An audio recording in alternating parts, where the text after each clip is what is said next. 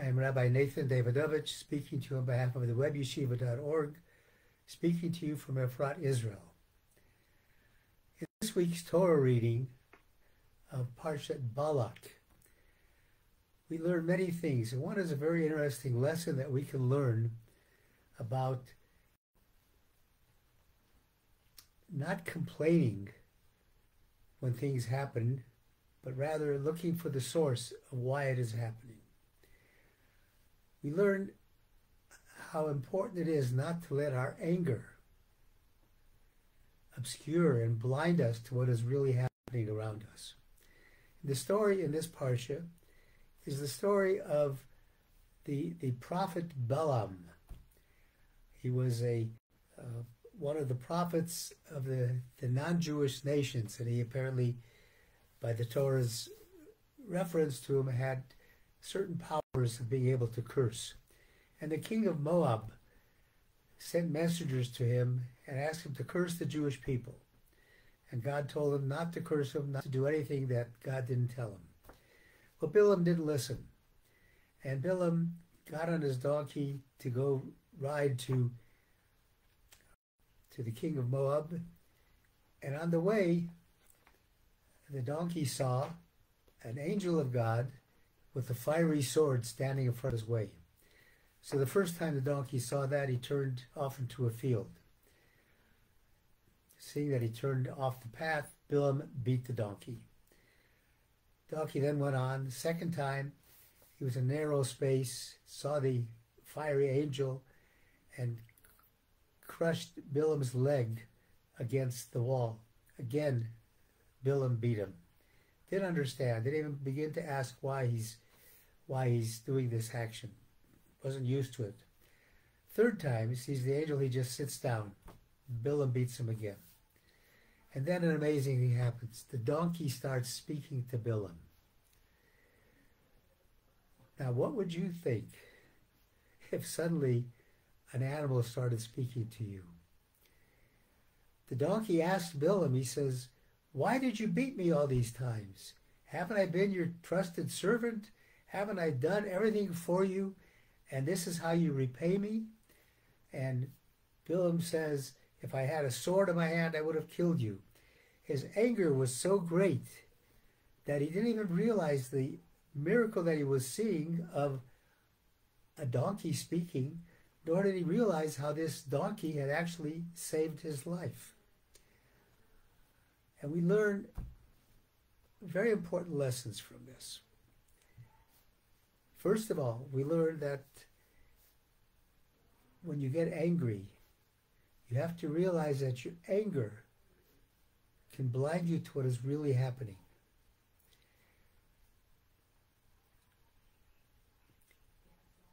When you see something happening to you, instead of getting angry about it, you should ask, why is this happening? You should do what they call a cheshbon nefesh. Think about what have I done to cause this? But Balaam didn't do that. Instead, he was complaining. This is a similar kind of a concept that we had in last week's Torah reading of the story of Korach. When Korach was engaged in fighting, and we learned that it's important not to fight. It's important to settle things amicably, reasonably, and not to fight. Here, Balaam was fighting with the donkey, and he didn't learn the lesson that whatever happens is from the hand of God, and there must be a reason. Here he's seeing a miracle in front of him, of a donkey talking, and his eyes are blind. A similar situation happened with Hagar, the wife of Abraham, when she was sent out into the wilderness with Yishmael, her son, and she ran out of water, and she put Yishmael down by a tree and started praying to God for his salvation. And then God answered her prayer, and she opened her eyes and saw a well. The well had always been there, but she hadn't opened her eyes. So many times we see things happen and our eyes are shut to what is happening. Now, the donkey is not blameless either. What's the donkey doing? The first things he talks about, he's complaining. And Rabbi Shia Twersky, or Avram Twersky, Olav Shalom of blessed memory, brings a story of Rabbi Itzela of Davidovich, who attended a community meeting to discuss some important issues for the community. And when he got there, instead of hearing them discussing the issues, everybody was yelling at one another. One is saying, I'm more important than you, I give more money to this community. Another is saying, I come from a better family. They're arguing with one another back and forth. And Rav Itzela gets up and pounds on the table and says, stop. I want to tell you a Torah lesson. He says, the donkeys came before God with a complaint. They said, why have we been singled out from all the animals to suffer? Wild animals roam the jungles. They're free. There's no master over them. Cows and sheep graze. They give their milk, but they graze in the pasture.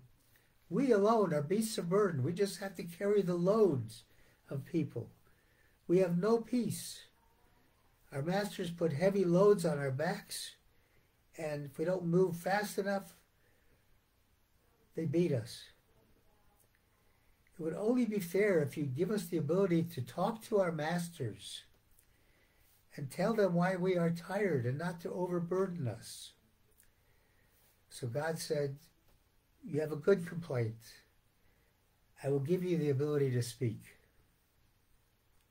So here we see that Balaam's donkey began to speak.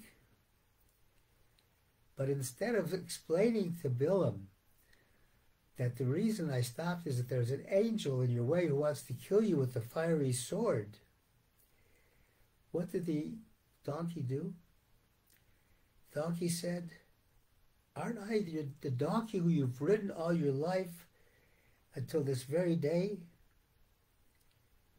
The donkey started telling Balaam how important the donkey was, how important he was. And then God took the power of speech away. He says, donkeys who don't know anything other than to assert their importance do not deserve to speak. And that's an important parable to remember.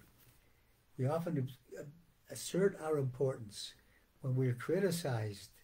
Instead of trying to find out why we're criticized, we're saying, why is this happening to me? I'm such a great person. Or when we criticize others, we have to realize that God did not give us the power of speech to be involved in machlokas and fighting or criticizing others. What we can learn from this lesson in this Torah is that we have to be very careful to examine our deeds. And if something bad is happening to us, seemingly bad is happening, don't just say, well, I guess God wanted to have a bad thing happen. Examine your deeds. Is there any reason that you can think of, any reason that you can improve? And even if you can't find anything, try to resolve to try to be a better person, to try to be more unified with people. That is a message. And let's use our eyes properly. As Rav Shlomo Karbach of blessed memory said, we should have the eyes of Mashiach. We should look at a person with the eyes of Mashiach, meaning look at not what's on the outside, but what's the inside, what the person's potential is. Don't be blinded. Don't be blinded by your anger. Don't be blinded by things that upset you. Open your eyes, and maybe you'll see a little bit of what God really wants to do for you in this world. Thank you for listening on behalf of the web yeshiva.org. I wish everybody a Shabbat Shalom.